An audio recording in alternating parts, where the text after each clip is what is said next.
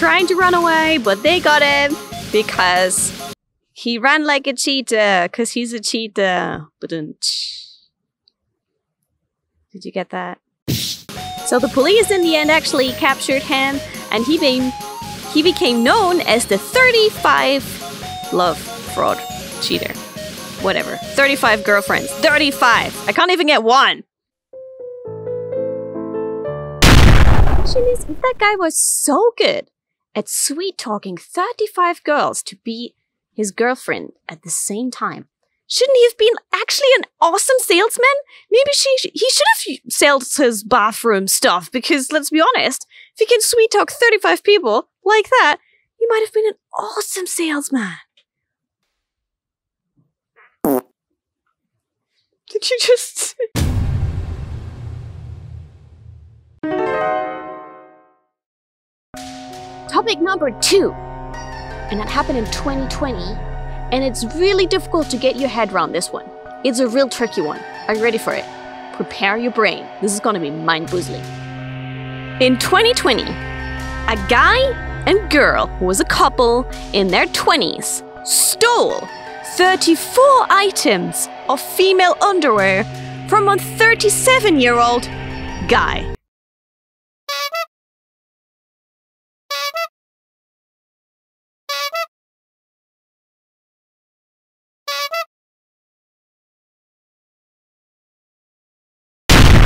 What? The couple admitted to the theft that they actually stole, and the police found over 170 items of underwear in their flat. So they're having the suspicions of having stolen more from other people all around, and they're still trying to figure out what's happening with that. But why did that couple need these underwear so desperately? And why did a 70-year-old guy have female underwear in his house? Oh, Miki, 助けて、save Miki.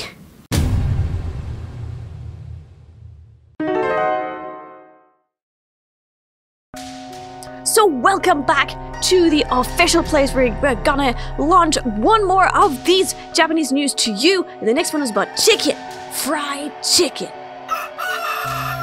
Karage is the Japanese word for fried chicken, and there are different types of karage. There's apparently even a karage association. There is loads of karage love out here, and as you know, around Christmas, everyone in Japan goes and has fried chicken also for their Christmas meal. Now, this time, we're going to talk about karage that you can get from a convenience store, because convenience stores have a lot of different karage types. Lawson Family Mart, now 7-Eleven, Mini, they all have their own style of fried chicken. And this one of them is part of a crime. A 29-year-old guy here in Japan got arrested for stalking his girlfriend. And one of the things he did to harass her was posting fried chicken through her post box. What? I am sure that wasn't the only thing he was doing, because in order to get arrested for stalking in Japan, you have to do a lot of things. But that's the one that apparently got picked up by the news in Japan, that he posted fried chicken through her door slip, and they in the end actually caught him. Usually victims have to move out or away, but in this case, he actually got arrested for the karage crime. Crispy fried chicken, garlic fried chicken. We're gonna go and get some crime-free karage chicken at the convenience store now. Oh, got the director's wallet. Crime-free, company reimbursed karage. Let's go.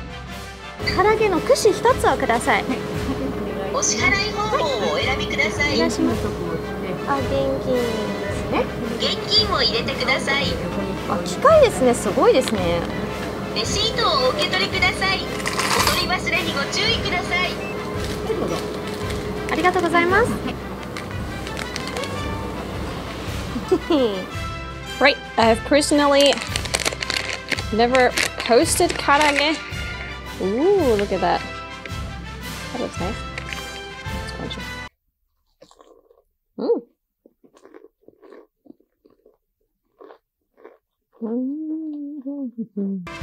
I've personally never posted fried chicken through people's post boxes, but I did actually post pancakes with a message through people's door slips at university, and if they found out who posted the pancake, I offered them a real pancake in exchange. That crime is actually on camera, and that's on my YouTube channel from when I was still in university. Yeah, I did that. That video is still somewhere, I think. Anyways, so guys, those were a couple of weird things that made the news 2020 and 2021 here in Japan.